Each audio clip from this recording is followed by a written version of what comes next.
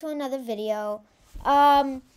Today we are going to tell you the story on how we met in Dragon Blade, how we met these two cuties. They are really good mates. Yeah, so they just followed each other, and I got a circle that said looking for a mate, and yeah, and so we both found them, and we first tried riding Grizzly, and both of ours showed red. And we weren't allowed to control them. And then I got on him. He flung me like 10 million years away.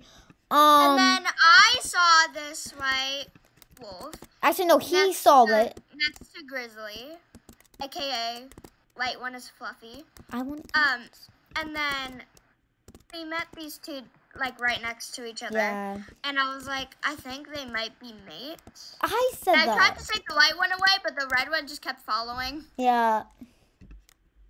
So we just took them back to my place, tamed them, and now they have their own stables. Yeah. If you want to see which one's theirs, the stables.